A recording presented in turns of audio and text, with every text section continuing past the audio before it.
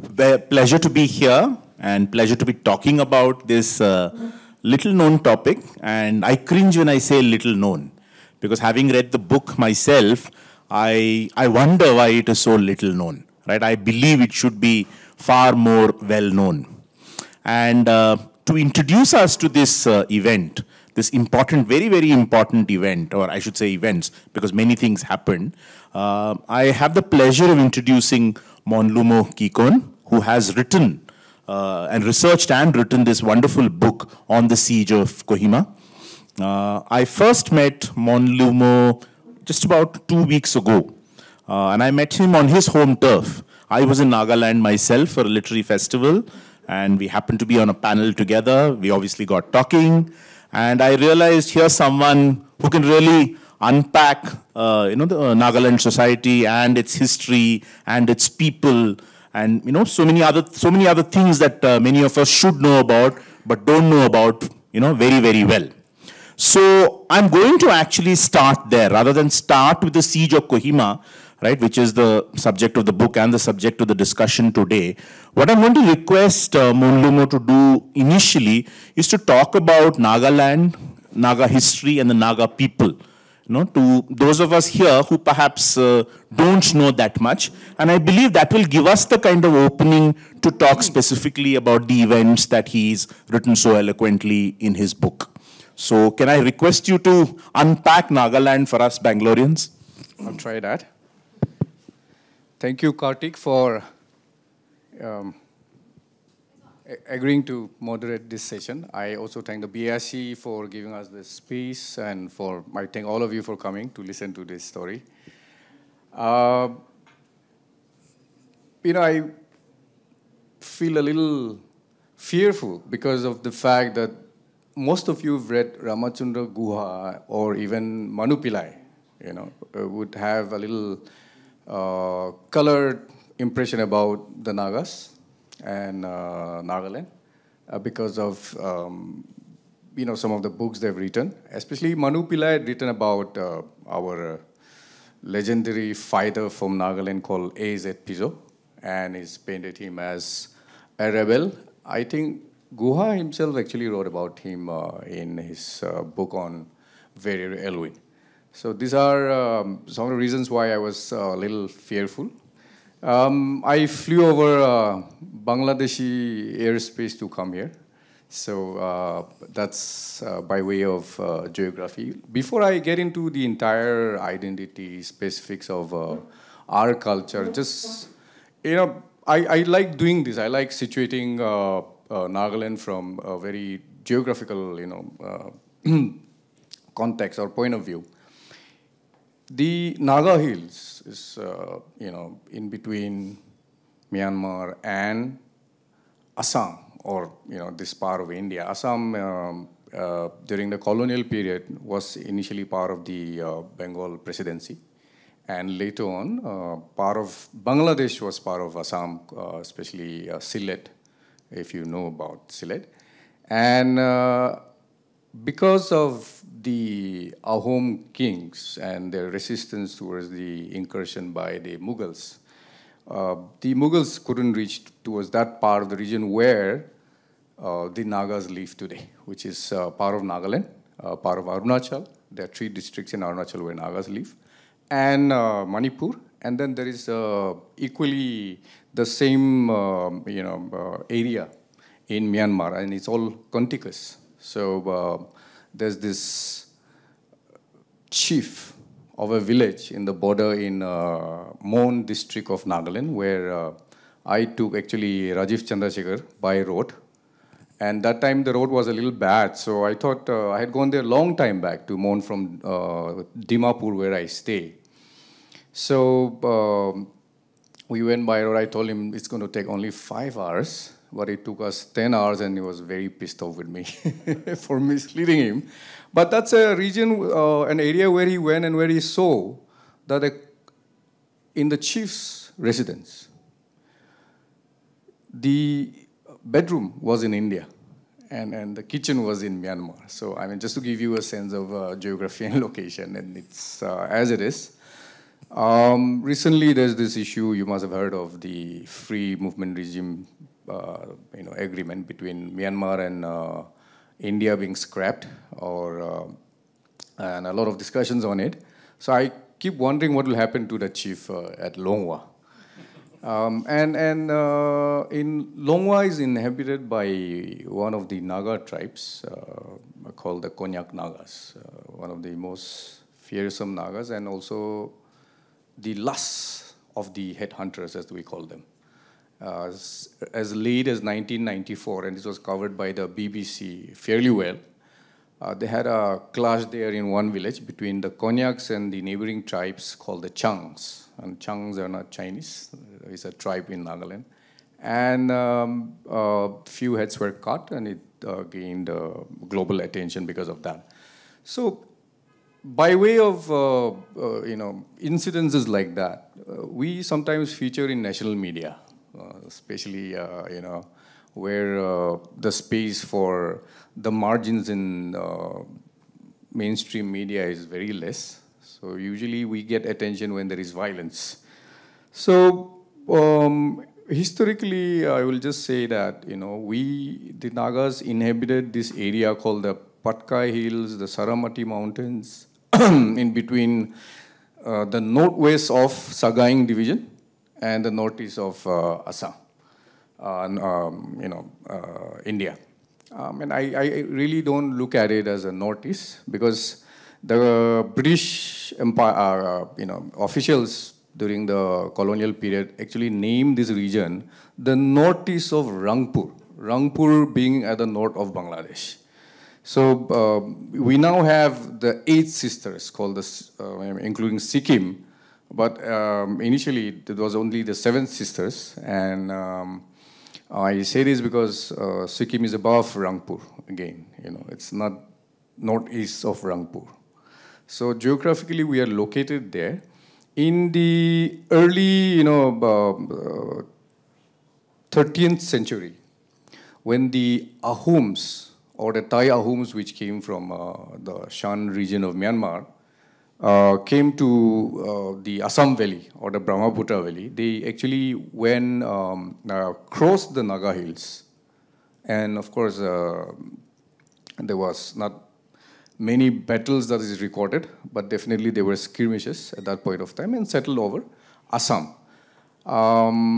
Then I say this because, again, later on, there's this Burmese force came to Assam and the Manipur Valley via the Naga Hills, and defeated the Ahom kings. And then this was like early around 1820, 1826, before the signing of what is called the Treaty of Yandabu. So Nagas are a distinct community there who practice jhum cultivation.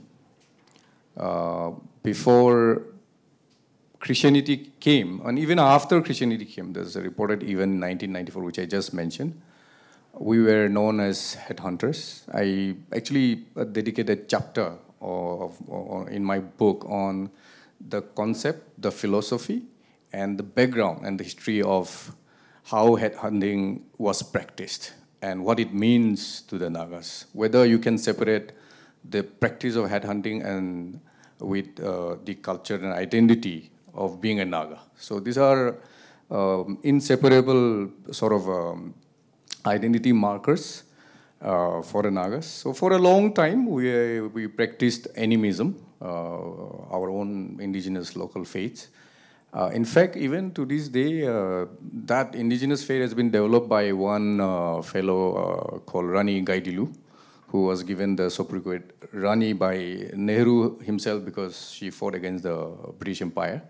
And it's called the Heraka religion. It still exists in some parts of Manipur, Nagaland, and Assam.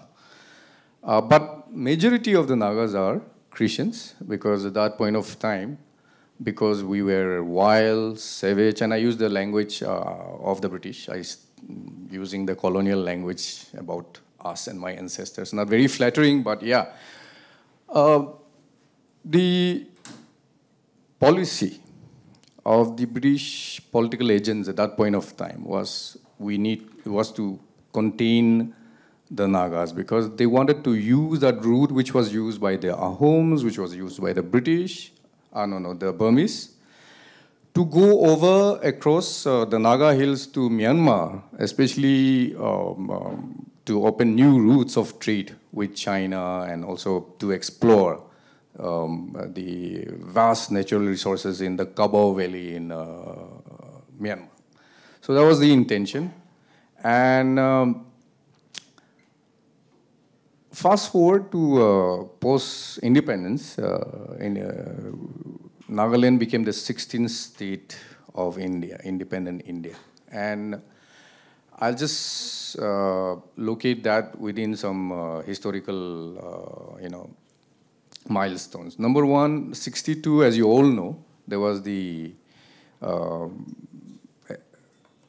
let us say, attack and capture of a major part of Assam by China. It's called the 1962 war.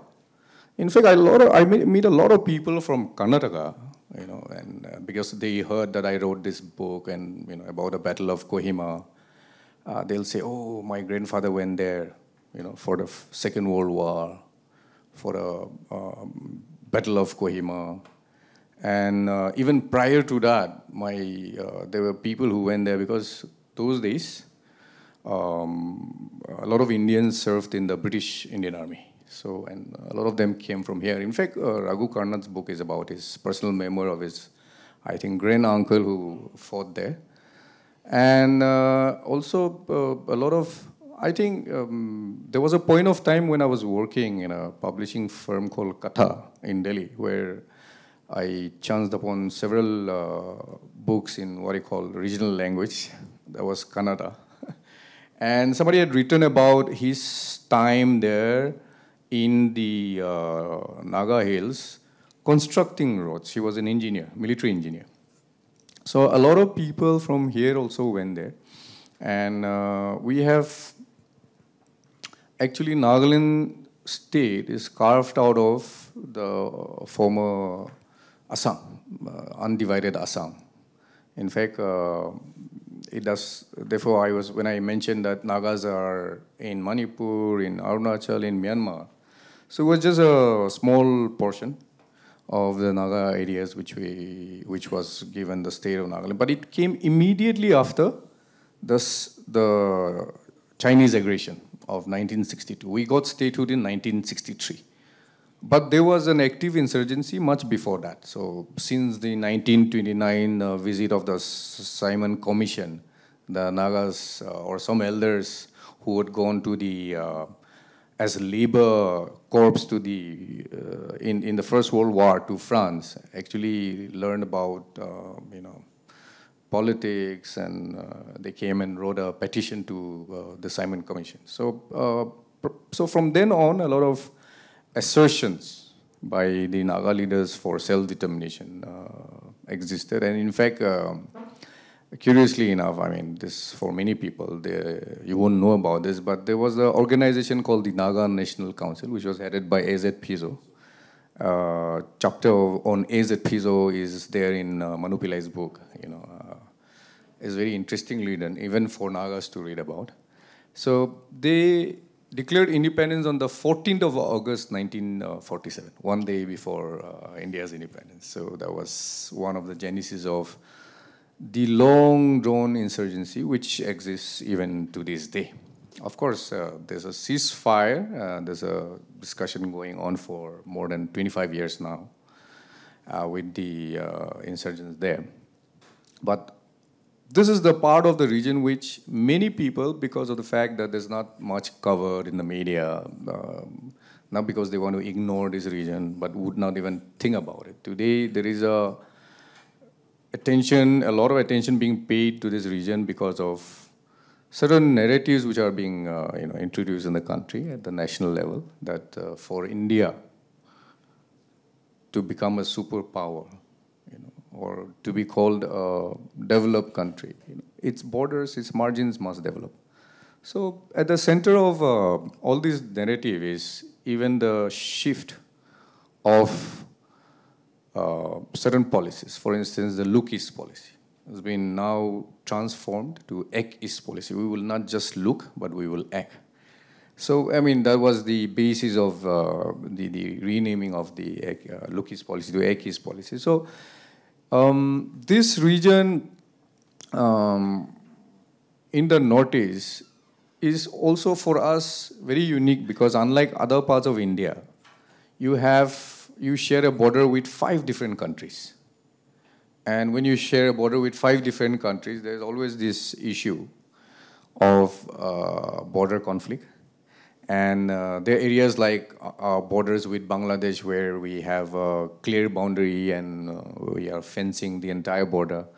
But there are areas like in Mizoram, Manipur, and Nagaland where there was till a few days ago the free movement regime. So we went and saw a few kilometers from the border, which is manned by our border security force and the paramilitary and also the Indian Army. We see that the Burmese army, the Myanmar military junta also has their posts. We can see from far, but it's not so near. So there's a free movement regime that exists there. Nagas inhabited this region even before the Ahoms. So that's one aspect of our history which we always point out because it's important in terms of who came first there. And we had a form of a village republic polity, which was, even among tribes, one village will fight the other. So even today, we would pride ourselves by calling ourselves, a warrior tribe or a warrior community. And although those days we fought using the dao, which is like a longer version of kukri and a slightly smaller version of a sword, and the spear. So that was our main weapon. So which, British, I mentioned, the British political agents called the weapon of, mass destruction for the Nagas. So anyway, our culture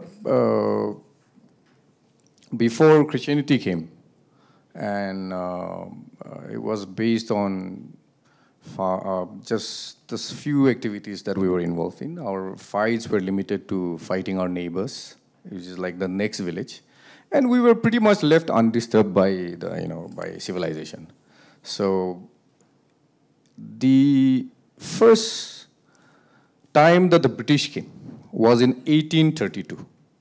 So the British East India Company were interested in going to Myanmar via the Naga Hills because they were going through Silchar, which is like near Bangladesh now, present-day Bangladesh, Assam, and Manipur. But they found out that it was the route was not so accessible, and they wanted a shorter route. So that time, there was nothing to trade as according to the Britishers because they were in search of revenue and resources, and the resources that were available were not the kind of resources that they wanted. So it's not teak nor elephants nor slaves. So the only trade that they did with the Nagas was salt. So we had a lot of salt depots, and they established one themselves in Dimapur. Nagas today inhabit mostly the hills called the Naga Hills, and ranging from south of Nagaland, which is the hills of Manipur, to, if you know Arunachal, it's a contiguous area. The Mon district is bordering, it shares a border with Tirap, Changlang, and Longding district of Arunachal. So that's where the Naga community lives. And in Myanmar, the northwest of the Sagaing division, not the entire Sagaing. The Sagaing division has Chin and other communities as well. So this is the area we live. And after the British came, there were a lot of skirmishes, a lot of battles, because you see, our concept is we will not allow foreigners or other communities come and subjugate us. Even if we are defeated in a battle temporarily, a Naga warfare concept did not have the concept of surrender. You either kill or be killed. So that was the concept. So when the British came searching for a route, today you'll be surprised that route is the Asian Highway 1 and National Highway 29. So, and that road was the road used, or the main road which the Japanese wanted to capture. And that's how the Battle of Kohima happened. I mean, I'm simplifying it. I'll get back into that part during the conversation. But so this is a road which connects Guwahati to Dimapur to Kohima to Imphal, from Imphal to Moreh to Mandalay, and then to actually Southeast Asia. I've even taken a road trip in Thailand where this road reaches. So there's a car rally organized by the ASEAN and also Government of India from Kolkata to Imphal to Mandalay to Thailand. So this road trip, which is part of the larger ACIS policy, is on that lane that the Britishers built. So they actually send a survey party, you know. So when the British East India Company came, their surveyors were also their soldiers or army officers. And they came via, you know, you would think, imagine now that they would come from Silchar to Kachar to Dimapur and go up to Kohima and go down to Imphal. But it was the other way around. They went to Manipur via Kachar, yeah, and then came up to Kohima. So on the way, they were, of course, resisted by the Naga warriors. Like, you know, I always say this because I look at the term Anglo-Mysore War. You know, it's like there are three Anglo-Mysore wars. It's not Anglo-Kannada War, Kannadiga War, or Anglo-Karnataka War. You know, it's Anglo-Mysore War. So we have, we also use the term Anglo-Konoma War, because Konoma was the village which actually led the fight, and they also were instrumental in forming a, you know, coalition of the other Naga villages against the invading forces. And because they used to go to Sylhet to trade in slaves and also salt. These are the only two things, and also iron and steel, because we don't produce it there. And then when the British East India Company came, they also traded in, you know, arms stolen from the British, you know, armory and all that. So this road was one of the main reason why the British, you know, through their survey, established the political administrative headquarters in Kohima. But between 1832 and 1858, it took them, 1878, sorry, it took them some 46 odd years to establish the political headquarters in Kohima. It took them time because every time they send their officers, the Nagas will kill them. Even after the punitive action by the British, you know, forces, they will again regather and fight back and attack the Britishers. So a lot of British political agents were killed around that period. So it took a long time. But it was a very brutal fight in the sense that they came, destroyed the entire villages, and the villagers survived on the granaries they had. Every village had a granary. So, you know, they just burned down the whole granary. Villagers had to escape to the jungle, you know, on the hilltop, you know, because they couldn't climb the hill, of course. The terrain was itself treacherous. So that was the period where the British actually changed their policy towards the Naga hills. And I wanted to, while writing this book, and by way of introduction to the entire Battle of Kohima, I wanted to go back to that section of history where we proudly now say, okay, there was an Anglo-Kohima war, where we had defeated certain forces of the British Empire which came towards that region on our own without using the sophisticated weapons that they brought, They used to bring, those days they used to use rifle, the Enfield rifle, and mortars, small cannons, but Nagas just had the dao and the spear, and we fought. But I think it is a remarkable testimony of the bravery of those warriors that they were able to withstand an empire for a full 46 years. So that was something remarkable, but anybody who writes about the region, especially the history of the region, would ignore that particular area. They would, especially the, I have friends from Bangalore who share the same sentiment as I do.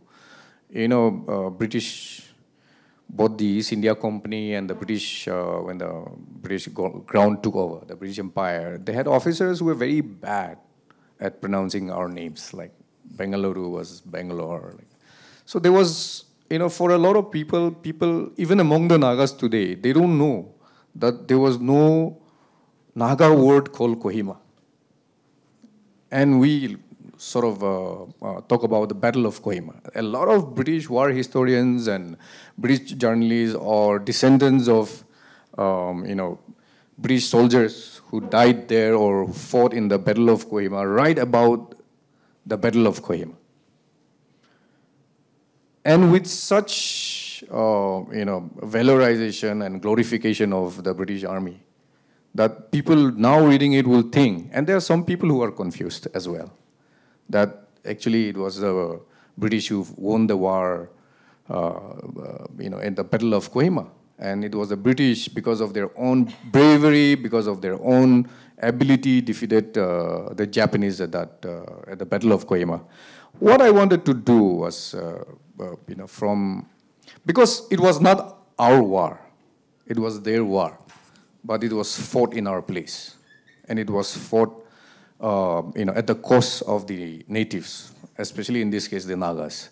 So I wanted to write from the perspective of the native. I also wanted to highlight how the first American military engineering service came, and the US military engineering service actually improved the railway line in Assam, and Dimapur benefited out of it.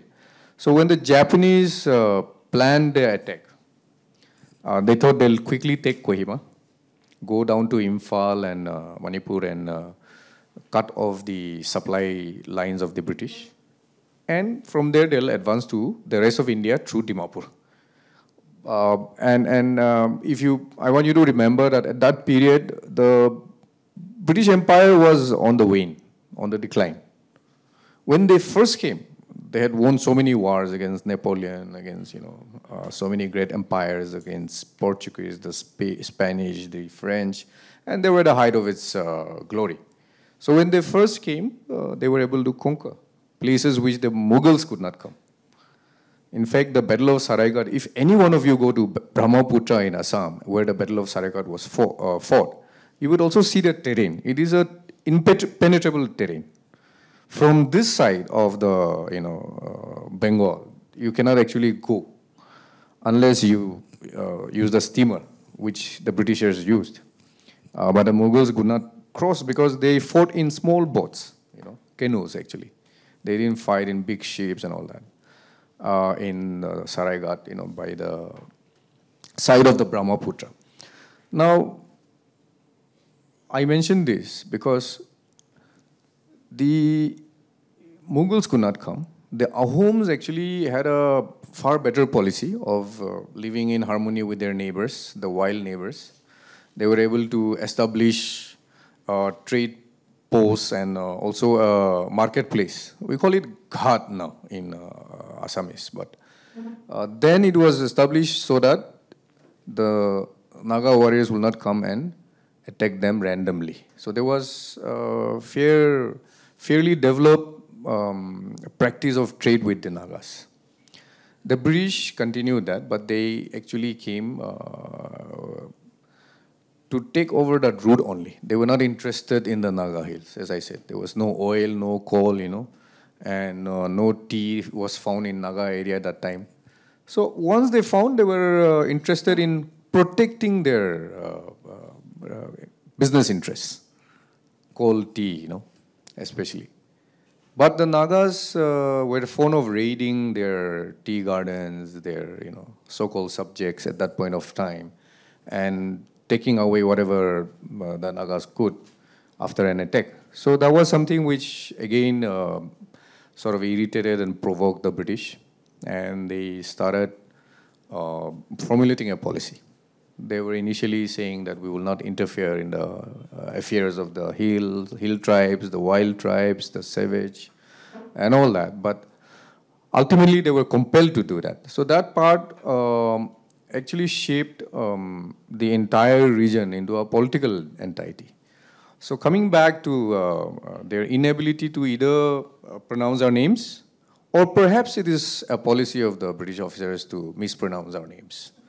I always think so, because it's not so difficult for me also, I was just telling her how to pronounce my name, and she could do it at one go, It's not so difficult,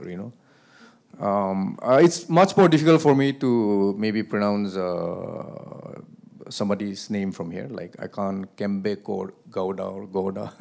So I have problems. Maybe Britishers had a lot of problem. Kohima. Battle of Kohima. Before you actually look into it, I wanted to look into the origin of the word Kohima. So there's no word Kohima in the Angami language because it belongs to the Angami tribe. Kohima Village Council calls it Kehuira, and they have a different meaning for it. But because they could not pronounce that, And the other thing is, I want to come back to this because Konoma, actually it's a village which challenged the mighty empire, British Empire, because for the natives, they didn't know that the British were a great force. I mean, they didn't care that you are a great force. You are an enemy, you are invading our home, so we will fight back because that's our culture, that's a way of life. So there was a fight which ensued, and Konoma actually, by the natives, were called Kunoria, but they could not pronounce Kunoria. So I tried, using the British accent on Kunoria. It doesn't come out as Konoma, so I'm perplexed. But anyway, we are a community which privileged oral tradition over the written word. So till the missionaries came, we didn't know how to read and write. So that doesn't mean that we didn't have a culture. So we didn't have issues with that, And then the tribe itself, I mean, just giving one example. Every Naga tribe today, under the Constitution of India, you will find, okay, I belong to the Lotha tribe. So they will say Lotha Naga tribe. So that's my scheduled tribe status. But if you ask any Lotha, what is the meaning of Lotha? Is it indigenous to your community? I mean, we don't have the word Lotha in our language, It is the name given to us by the outsiders. So what the British did was, they would usually come and ask the first point of contact, what is your name? What do you call your neighbors? Sometimes the neighbors and the community that they want to know the name of, usually, had some conflicts. So in this case, the Angamis used to attack the next door Nagas called the Zemes, Ziliangs. And because they come, they attack them, they take away their granary and all that, some people as slaves. So the Zemes said, oh, they are thieves, Ngamai, And because the Britishers could not again pronounce Ngamai, they called them Angami. But surprisingly, unlike, say, in Karnataka, Bangalore has been changed to Bengaluru. We have not changed Kohima to Kehuime or Kehuira or, the original name. So we've not actually reverted back. So I feel that we still have this sense of not being bothered about what you call us. Interesting. Yeah, so I think That way, there is some similarity and dissimilarity. Of course, the pride we attach to what we now call the Anglo-Kohima War is something we still, is still, I think, similar to what you have here. And when Nagaland got statehood, it was right after the Chinese had come till Tezpur in Assam and left for China. They had, they claim Tawang as South Tibet. But when in 1962 they came, they didn't. They actually came till Tezpur. They didn't occupy. They just left. Of course, the war was not over because of their occupation. At that time, they had come and left, and the war ceased to. By that point of time, the war was over. And after that, a lot of policies were there, where states like Nagaland was created. So at that point of time, Nagaland as a state was called the first state created out of a political decision. So it did not have the basis of language or history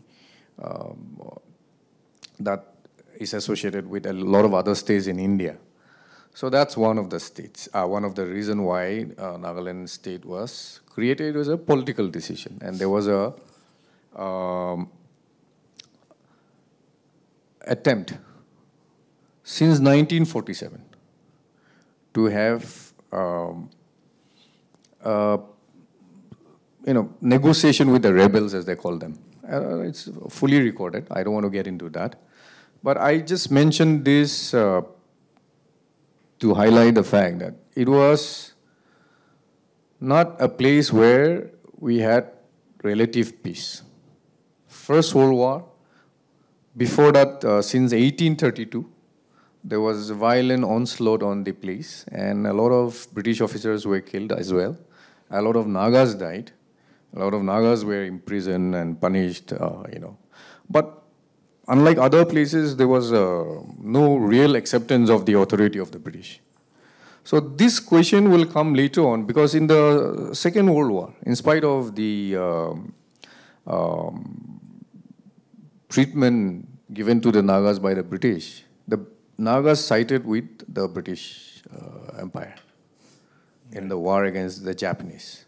So people keep on asking me and asking a lot of our scholars, why did the Nagas side with the Britishers? Initially, they sided with the Japanese, but they didn't think that their places will be bombarded.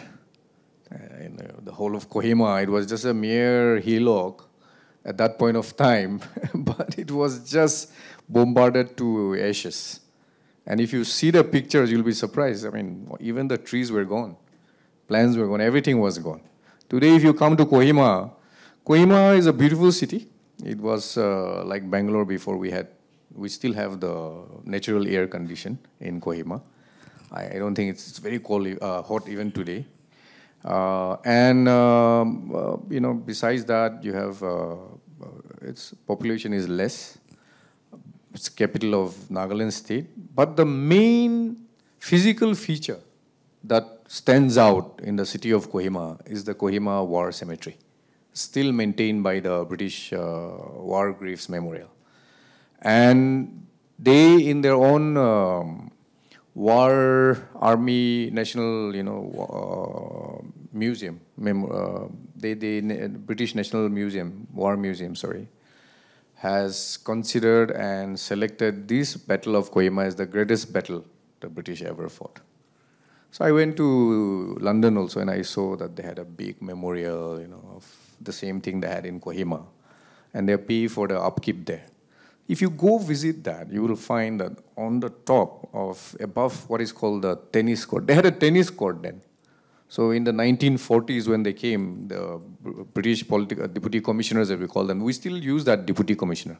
Unlike other states of India where they use district magistrate, DM, for the IAS officers who come. We still use that deputy commissioner. We still use the British lingos. Extra assistant commissioner is the first point of entry for a Nagaland civil service officer. And above that tennis court, you will find the memorial plates of soldiers who died in the war. The entire first top, on the left side, the top memorial on the top is are the names of soldiers from Pakistan, now Pakistan. Then it was not Pakistan, right? So I was just worried. I mean, I was just wondering, how many Nagas died in the war? And I looked around and I saw only one memorial of one Naga officer and one Naga soldier there. And there was also another memorial plate of one Mizo, soldier. Although a lot of Nagas and Mizos died in the war and were instrumental in ensuring that the Japanese were defeated, the entire pantheon of literature that exists today on the Second World War and the Battle of Kohima especially does not include the stories of the local. So herein I want to document certain, one is like representational, but there's a story of a Naga general. Because those days there was no Nagaland state, no Mizoram state, the British Empire started what is called the Assam Rifles. So Assam Rifles actually took in youth from all communities, Khasi, Garo, Naga, Mizo, Tripuris, and they were enlisted there and they were used for fighting everywhere, especially in the Burma campaign. And this fellow, who I call the Naga general, because later on, after his retirement, he joined the rebel forces and became a general in the army. He was a soldier, essentially. He was a soldier, actually. He was a trained soldier. And he participated in the Battle of Kohima. So one morning, he was part of the Assam regiment at around 3-4 a.m. This was told to me by his son. He attacked the Japanese camp. And so how did the Japanese get there? See, they came from When was this? Myanmar. When did this happen? So this is like, it was a 3 months of daily war, and in the year 1944. And they came on, it's very interesting. Today, if you ask anybody from, North India, they're like very interested in the date. 4/4/1944. That's the date they came. The Japanese came. The Japanese came. Via Myanmar. Yeah, via Myanmar. So, and they walked actually. So there was actually if you look at that time, and I'll get back to that, but if you look at that time, the generals who came, 31st Division generals of the Japanese Imperial Army, had problems of strategy and approach. Among themselves. Among themselves. Right. Because they were not agreed on. They were not agreeing on, because the Japanese, I think at that point of time, the Japanese Imperial Army could not or will not, they also don't have the notion of surrender. Right. That they came primarily driven by the concept of Bushido. So they didn't have the concept of surrender. So they the Japanese warrior. The Japanese warrior also. So when they came, they thought they'll easily take over Kohima. And so they ration, and I think they were not having enough there as well, because they were spread thinly all over Myanmar. Burma at that time was being attacked, and they were losing out in other places in Southeast Asia. So I think they actually planned it wrongly, in the sense they didn't plan it well. They had less ration, and their ration was meant for only a certain amount of days.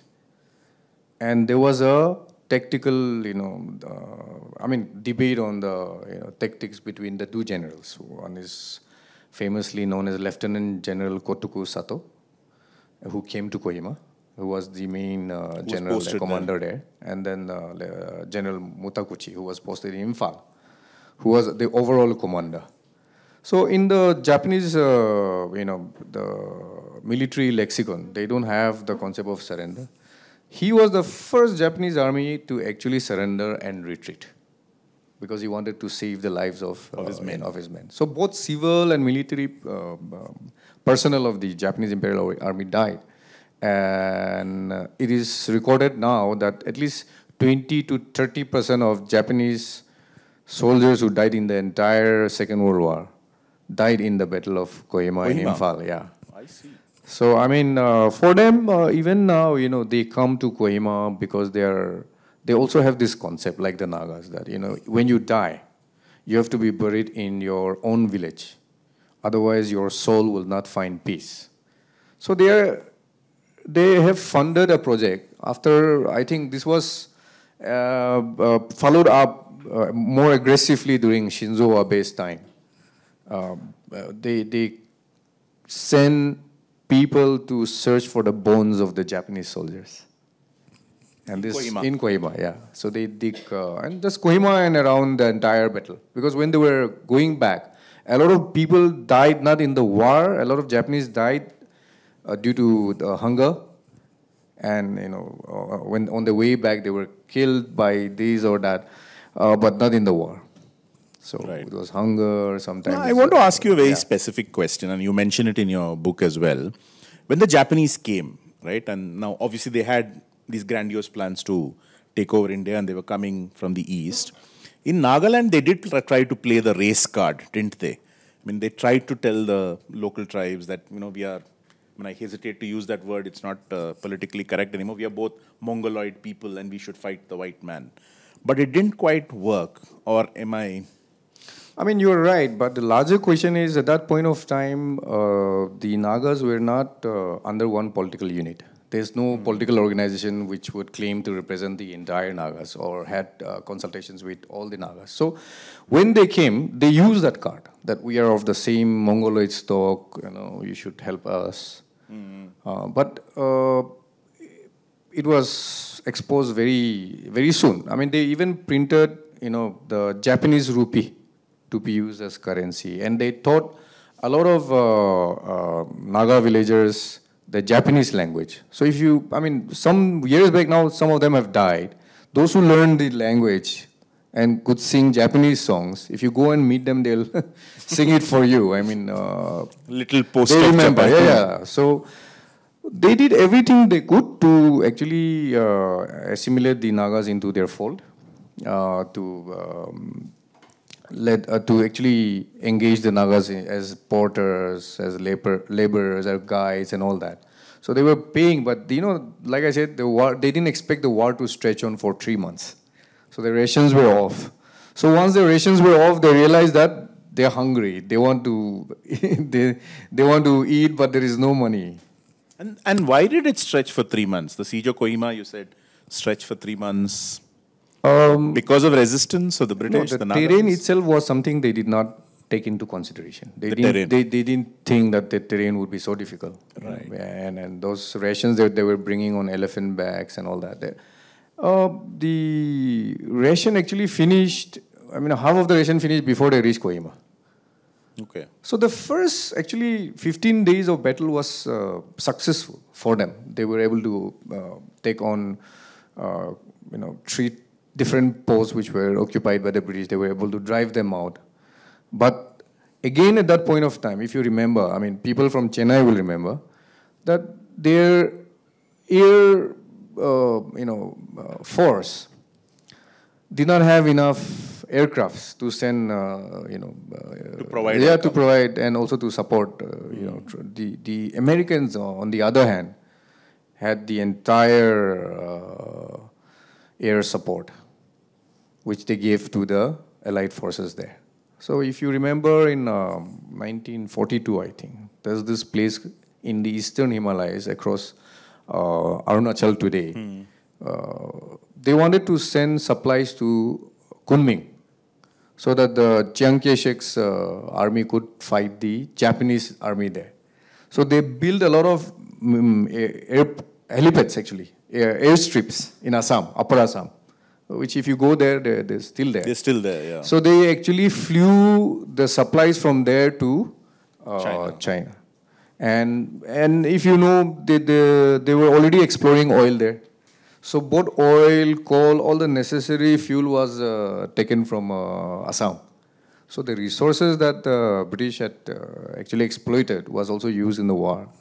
And then the Japanese army had, right from the beginning, there was as I already mentioned, there was argument between the two main commanders. Two top people. Yeah. So when you have that atmosphere, it's very difficult.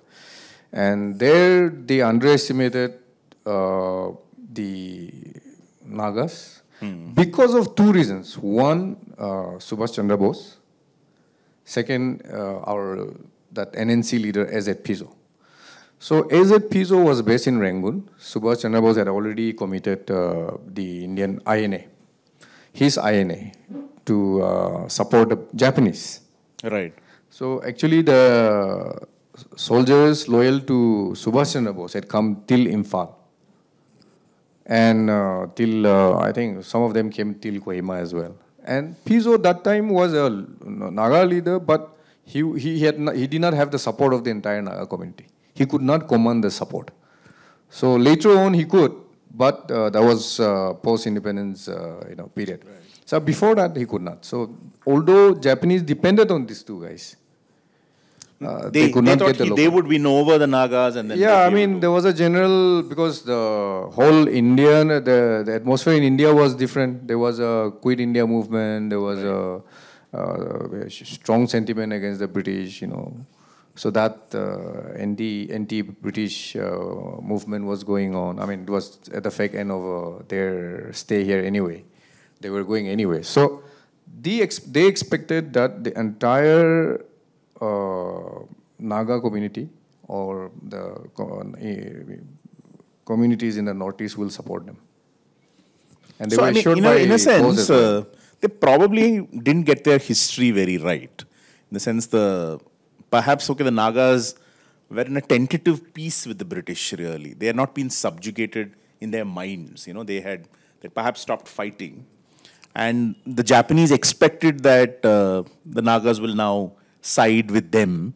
Whereas if they had actually studied the history and the psyche of the Naga people, the Naga people are fiercely independent. They're not going to side with anybody. They're going to look after their own home and their own geography. That's precisely it, isn't it? I think at the center of the entire discussion, see, the Japanese, I said, underestimated Nagas, but if you look at it today, they were listening to leaders of these communities who were telling them stories, or the narrative was aspirational, it wasn't on the ground reality. It was not on the ground reality. And the other thing was, they also had a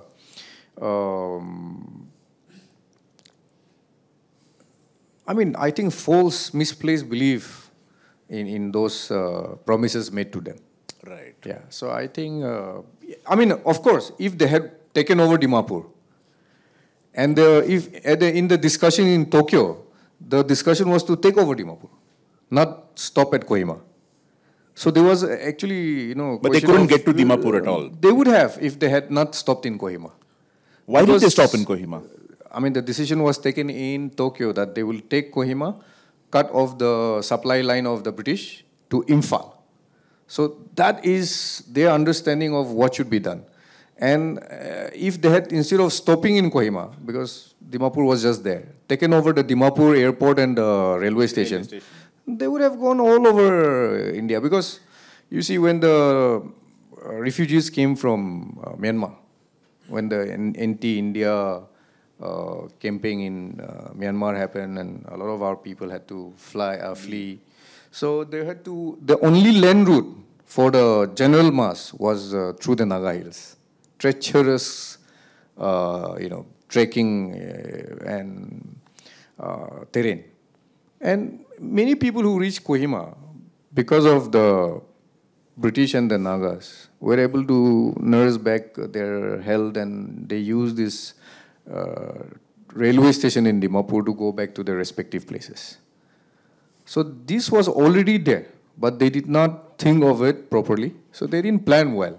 So I think because also they were under a lot of stress, pressure. They were losing wars.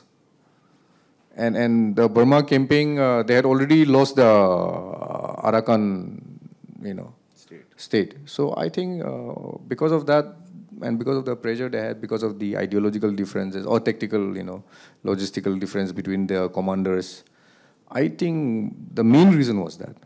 But when their ration got over, they started snatching away the ration of the Naga villages. They so started killing the didn't matter anymore. The race card was like, it ended there. Food was more important than race. So the Nagas started actively supporting the British and the Allied forces as porters, as stretch bearers, as guides, as soldiers, It's just that, we will not win the highest gallantry award in the British Army because obviously it's an irregular force. It's not the They're not British actual Army. soldiers. Exactly, yeah. And many Indians who won the gallantry awards also, it's because of the officers who commanded them, because most of the officers were, of course, all the officers were British then. So the Naga contribution to the Battle of Kohima, I think, is pretty much a forgotten history, more or less. I mean, up until now, I'd say. I think I think as far as the whole of India is concerned, I think it's just not just the Nagas. If you ask anyone about Assam, many people will be confused. Forget about the geography, the history. And most of the history we read are of the ones that we see in our school textbooks about North India. And even to the extent that Southern Indian histories are also less known to people like us, till Manu Pillai wrote, till, this. Because I don't think even Ramachandra Guha wrote about, history of South India that extensively as he has written about Mahatma Gandhi. So recently, a lot of scholars have come up. I mentioned Manu Pillai and The Lords of the Deccan by Anirudh. Anirudh Kanise. Yeah, Anirudh. It's a fantastic book. I mean, for us, it's educational. And we know that this part of the world had a interesting, far more exciting history than the ones that we are fed, generally. So I think until even Assam, it's a very exciting history. It's an area where Mughals could not come, but the Britishers had penetrated, and before 1935, I think Burma and India was under the same government. Right. So till that period, from 1826, it was a long period, more than 100 years, actually. So one last question before I throw it open for questions from the audience. Now, you've been very upfront. You've called the book His Majesty's Headhunters, right? You haven't tried to kind of give a euphemism for that part of your history. So therefore, I don't hesitate in asking this question. What was this headhunting, the position of headhunting in Naga society, before maybe the missionaries largely brought it to an end? Why this focus on hunting heads? If you could just briefly talk about that. Yeah, I mean, because I was writing this book, I looked into a lot of the anthropological aspect of headhunting. And sometimes, because for us, it's taboo to talk about certain aspects of our culture. But I felt that I think it's time that we discuss uncomfortable truths because it affects our identity. I went to jail and somebody said, "Are you still a headhunter?" Somebody was asking me. I think there is the instinct. I tell this story of a senior of mine who was in the 2nd Rajputana Rifles, and he was a Naga. He was my senior in college, and he was a Christian. As a Christian, the very clear instruction is in the Bible: "Thou shalt not kill." He was in the Indian Army. He was a captain. He was in 2nd Rajputana Rifles, as I mentioned. And during the Kargil War, he was in the Dras sector. And unless you took that hill 16,000 feet in the Dras sector, you would not be able to push back the Pakistanis. And he was commanding that particular section. I forgot the section. And he was awarded, anyway, the 2nd highest gallantry award, Mahavir Chakra. He went up barefoot in the night with a kukri. I mean, he didn't have the dao. But also with a gun, but he had carried a kukri. So when he shot the Pakistani soldiers, shot 2 of them, then I think he just threw away his gun, took off the kukri, and started attacking them. So single-handedly, he just captured that post. And he went up barefoot, according to his soldiers. And he was shot in the abdomen, so he died later. Posthumously, he was awarded the Mahavir Chakra. So I was thinking about him. He was my senior in school, so I was thinking, the instinct of using the kukri, to cut the head is still there. But it was so embedded in our culture that it actually, as I said, we cannot separate that practice from our identity. In our culture, if in a war you don't take heads, the war has no meaning. Number 1. Number 2, we believe that the soul of the human being resides in the head. So if you don't take it, we cannot capture just the body, we have to capture the soul. And this is the practice. And number 3, as a young man, it's the rite of passage. If you don't kill or cut a head, you are not accepted as a man in the society. You cannot marry. You cannot marry? You cannot marry, yeah. Okay. So a lot of such, legends or practices, I mean, the entire reason why headhunting is very prominent and why it is, one of the most important marker of our identity is because of that past we had. So today, to think that I would have to kill and cut somebody's head to get married is unimaginable. So, by way of explanation and disclaimer, I'm not a headhunter, I don't headhunt. But yeah, that was our past. So we cannot ignore that past. So it's a truth. It's a fact of our, identity. So yeah, that's why I use the word His Majesty's Headhunters. Because at that point of time, wittingly or unwittingly, there was both male ruler in England and Japan. Emperor Hirohito was there. There was the king there in England, So were any Japanese heads hunted? Many heads were. They were? Yeah. Because that general who I mentioned in my book, there's a whole chapter to it, actually cut off all the heads. He didn't use the gun. It's in the wee hour of the morning. So he went and killed around 78 heads in one day. And he survived. He didn't die there in Kohima. I see. So, it's not recorded by some of the military historian of Sure. But it British. has been preserved in oral narrative. Yeah, oral narrative is there, yeah. Right. Yeah. Okay, I think that was an extremely informative and eloquent crash course on Naga history.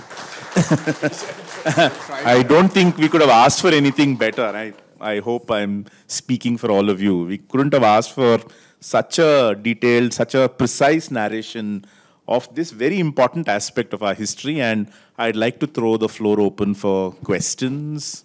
I think if you have questions about Naga life, Naga history, Naga people, you couldn't have found a better person to give you the answers. Can we start here, then we'll come to you? Oh, yeah? Okay. Please, yeah. There was some kind of conflict between the Indian army and the insurgents. Can you shed some light on that? See, this conflict has been going on since I said that when some Naga leaders would participate in the First World War in France and came back and wrote to the Simon Commission that we are a unique people. We have never been subjugated, and India has never defeated us in any war to claim our land. We want to declare our independence. So that was the genesis of the entire conflict. So in 1963, realizing that and recognizing that we need to have this, because if you look at it now, a secure border is a secure nation. And then at that point of time, the Congress government wanted to actually sign a deal. So they created this Naga People's Convention, which was separate from the Naga National Council, which was the insurgent group. So they actually signed a pact which is called the 16-point agreement, on the basis of which the Nagaland state was created. And when Nagaland state was created in the Constitution of India, Article 371 was inserted, where I want to mention this because Constitution of India is beautiful. It's written that land and its resources belongs to the people. So it's different there, you know, when you want to do a developmental project like a hydropower project, or there is oil, you know, in Nagaland, you want to explore that. Because the land and its resources belongs to the people and it's constitutionally enshrined, you have to take the permission of the local people, because the customary law still reigns supreme over and above other laws. So and no act of parliament can be applicable to the state of Nagaland unless the assembly passes the same act.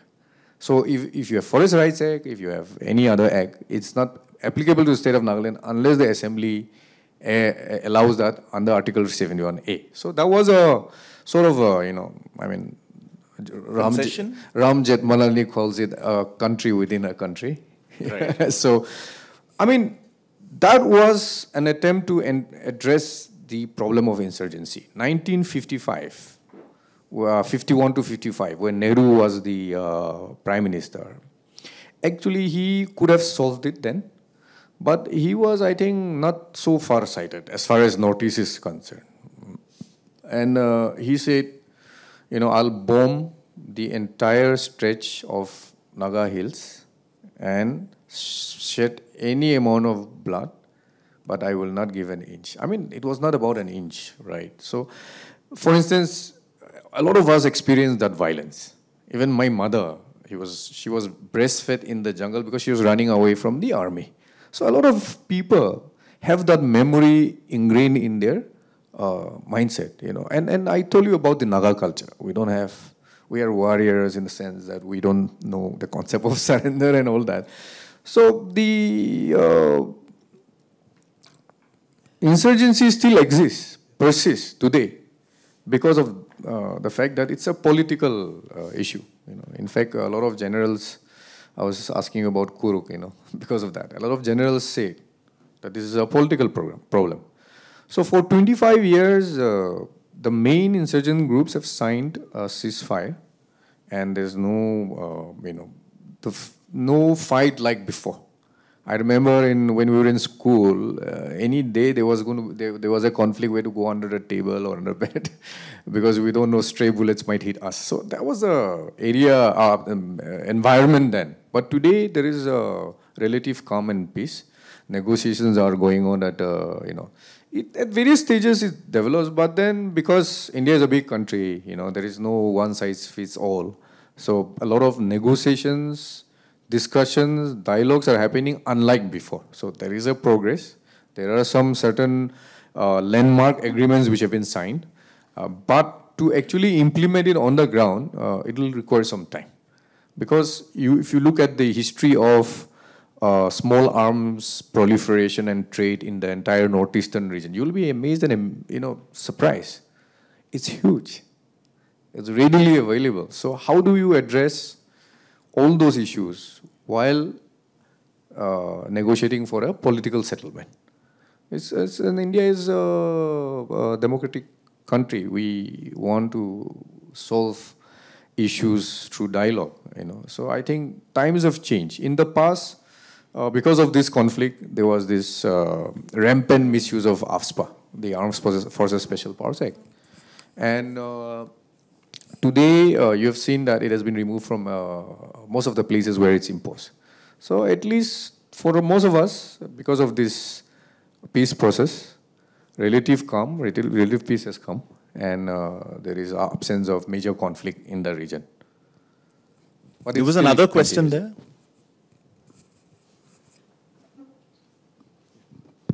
Yeah, so you had mentioned that Subhash Chandra Bose was one of the factions. So I had actually read before in His Majesty's opponent by Sugata Bose, where he talks about Netaji's role in the siege of Kohima, and he mentions that how some of the tribes considered him as a Raja, and they were very enchanted by him. So I want to understand, like, how was the Indian National Army seen by the Nagas, and how did they come? Like, was it that some section of the Nagas supported the Indian National Army, and if that is so, then what is it that led them to choose to go ahead to unite with them, to join it? Like, how was the Indian National Army seen, being that it was from the mainland?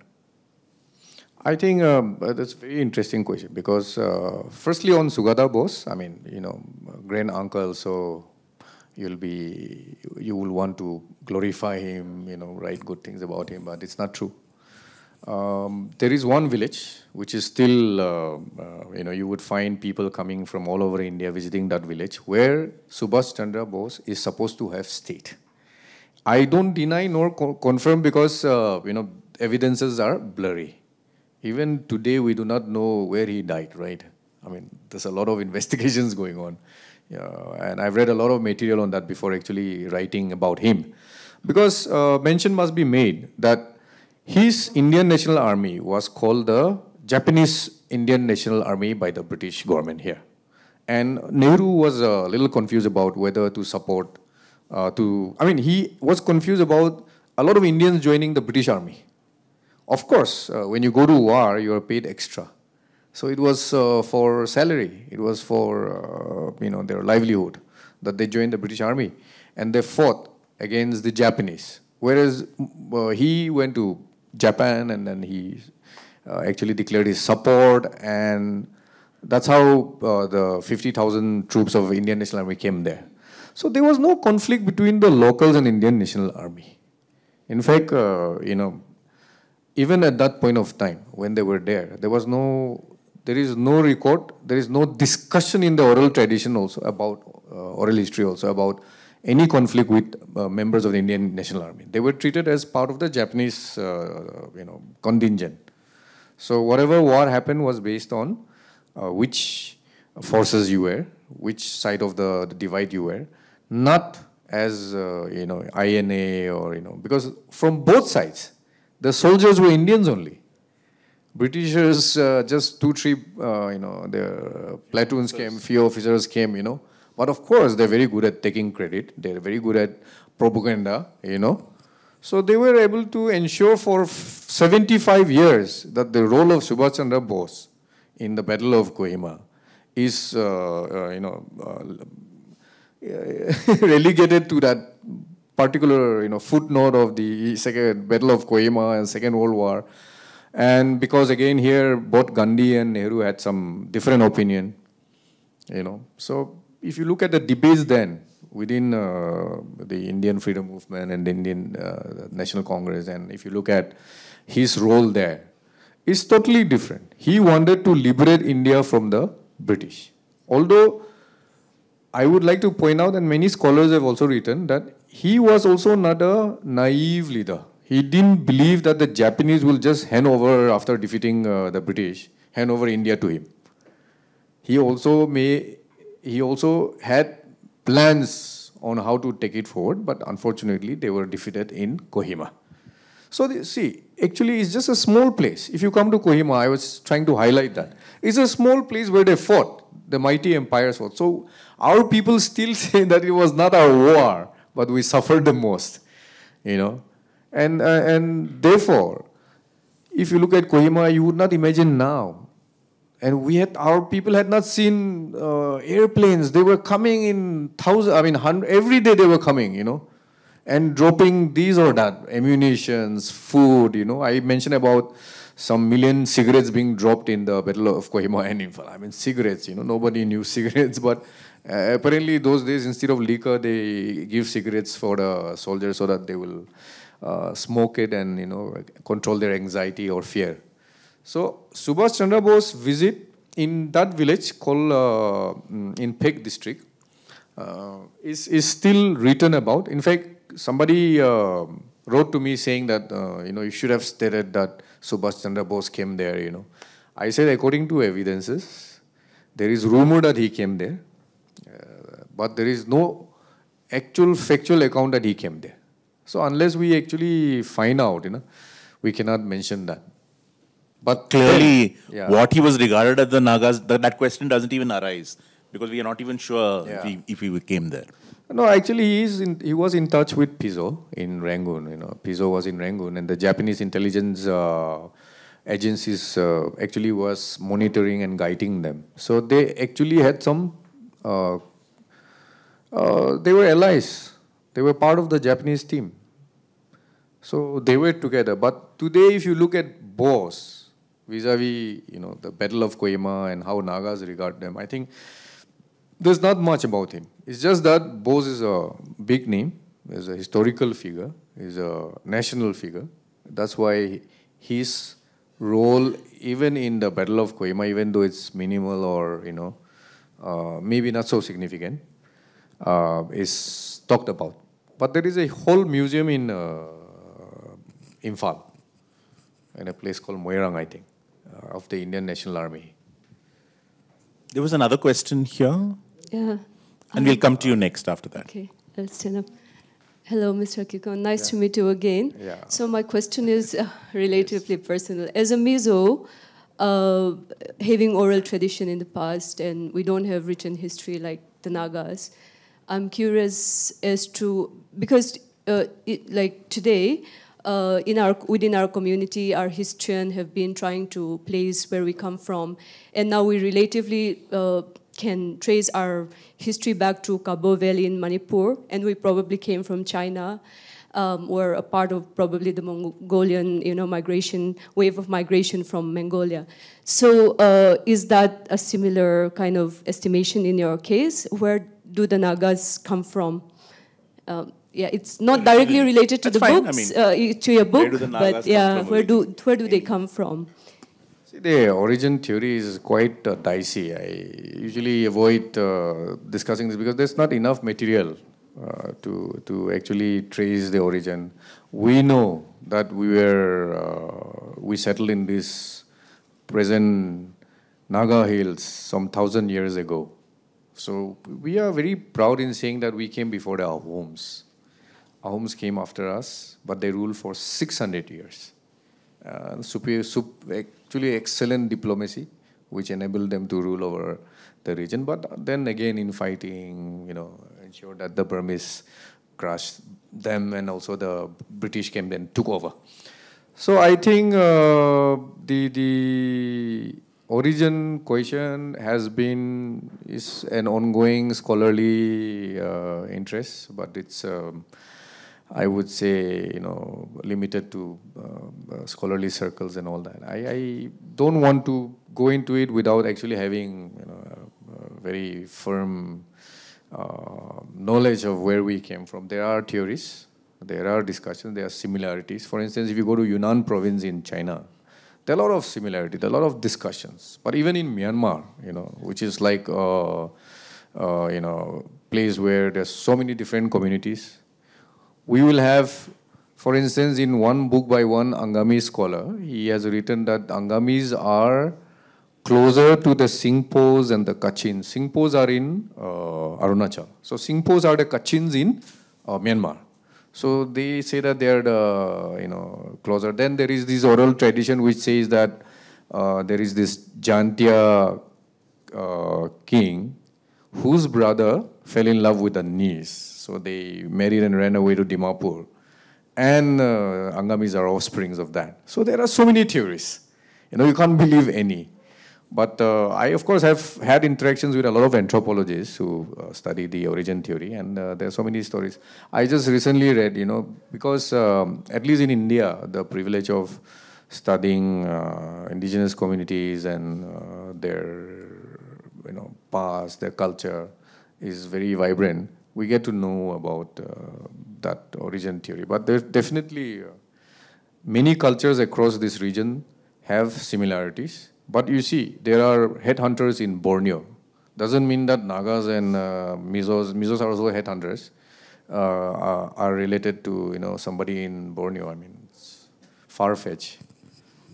There was another question here, gentlemen. Oh, hi, yeah. Good evening. Nice to meet you. And thank you for a lovely talk. I was just wondering, you're saying obviously that the Naga contribution to the Battle of Kohima is undervalued. And recently there was a film a few years back called 1917. It's a fantastic film about the First World War, very shocking, very well made. And I remember there was some commentators in Britain saying that it was too woke because, oh my gosh, in the middle of the battlefield in France, there's some Sikh soldiers. And people in the UK are very unaware of India's soldiers' contribution to the World Wars. So I was just wondering, were you aware of any Naga soldiers fighting in the First World War for the British? Yeah, I can even give you photos of the graves of Naga soldiers in France. I don't know which particular area, but they actually went to France. You know, I want to make this point, and I used to tell our historians that they may have gone as labor corps. They may have gone carried, you know, because we are hardy people.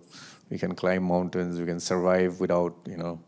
And this is also on the basis of culture. You know, if I tell my friend, Brahmin friend in Delhi, that I can eat anything that moves except vehicle and human beings, you know, they'll be, you know, I mean, they'll be shocked. You know, I can eat anything.